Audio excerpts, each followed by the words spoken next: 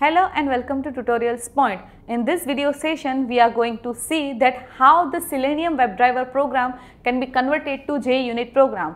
Suppose it is possible that you may have one program that is run in Selenium driver and that is being coded and void main method, and you want to convert it to JUnit. So these are the steps. First of all, your Selenium program is already written in void main method, so you need to divide all this method, all this code into three objects, three parts.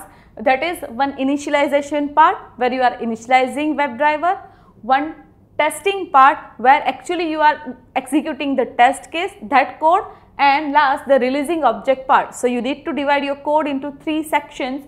After this division, you need to transfer the code to the appropriate method, that is before method, test method and after method, and then run the program. You will be having one option of running the program with JUnit, which actually first didn't appear at all, and you can run this program as JUnit test case.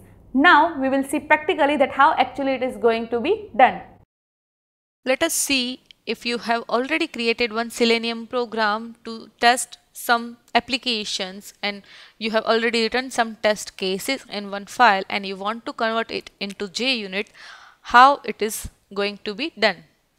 So over here I am having one sample program that is opening the Tutorials Point website in Chrome driver. It means it is opening Chrome browser and it is opening Tutorials Point website. It is verifying whether the title contains text and video, as well as it is verifying whether the search heading contains this text or not, whether the search heading is equal to this text or not. So for that we have written code. You are doing right click on this application and you are going to click on run, as it will be providing you one option, that is Java application. It means it is not been modified for JUnit test case execution. No doubt it will be giving you all the things perfectly, that your driver will be launched and all the test case will be done, but you will not have an idea that whether it is proper or not, and if there are two test cases where you are having error or failure. So let us convert into JUnit.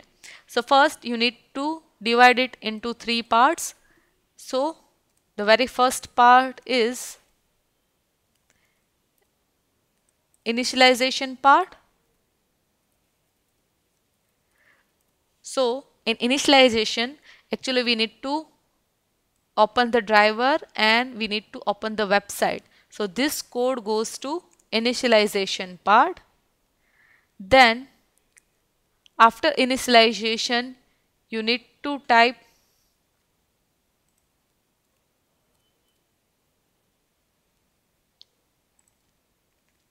test cases. So whatever you are executing, you need to define those test cases. So over here we are verifying title of your website. So this is the test case 1. And again you are verifying the heading above the search text. So this will be your test case 2. So you are having two test case. So you have found that what is the initialization code, what are the test cases you are having. Right now you are having two test cases, and after that you need to find that what are the releasing code, that what codes need to be written after class. So this is the code where you release the objects. Now you need to specify all these parts or section into appropriate method. So initialization is done in method with @before or @before class annotation. So you need to write one method that is @before. Please keep in mind that this driver object will be used in all methods, so you need to define it publicly so it can be used in each and every method. So this needs to be skipped. This will be in public mode. Now we need to write public void, and the method is setup method. You can give any name as per your requirement, and here the initialization ends. So this is the initialization method. As it is an initialization method, it should have one proper annotation of JUnit. So we are having one before annotation and we are initializing it using this. Whenever you are using JUnit, public static void main will not be there. So just remove it. So your initialization method has been done properly. You need to import org.junit to use this as annotation. Now after this method, you need to write two test cases. This test case will be written as test case 1 or verify title. So I am creating one method, that is public void verify title, and I am just combining the code into that method. So this is your first test case. Now as it is a test case, you need to write @test annotation before it. Please keep in mind that test annotations are case sensitive, so you need to verify that. Now here is your test case 2, so you need to write another method, that is public void verify heading, as again it is a test case, so test annotation should be there. You need to specify the opening and closing bracket for that method.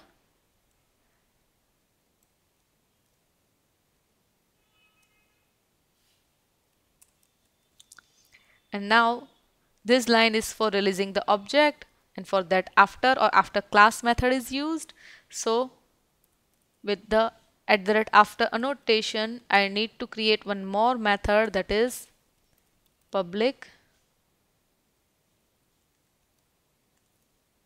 void tear down. Again, you can give any name to this method. It's like we are just now following the standards, and you need to import the respective file for the after annotation. Just save this program. Please keep in mind, when you are changing, you should keep in mind that there shouldn't be any error, or there shouldn't be any more curly bracket or less curly bracket. Now we are not having any error in this class. Now just right click on this file, click on run as. As you have converted to JUnit annotation, you are having this option that run as JUnit test. Click on that. The test case is being run successfully, and you are having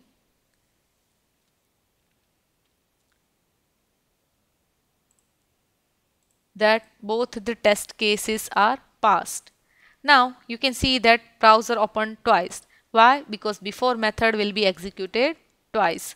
So if you don't want to execute it twice, just create this as before class. Just create after method as after class. Import the respective files, and as you have created before class annotation, please keep in mind that before class and after class annotation only can be assigned to static methods.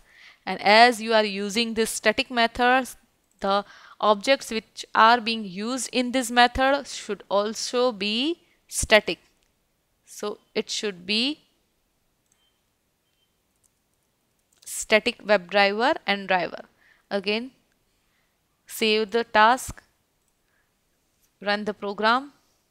Now the driver will be initialized only once, so you will only have one browser, and your test case has been passed. Both the test cases has been passed, and this is the way how we can convert the Selenium program into JUnit. Thank you.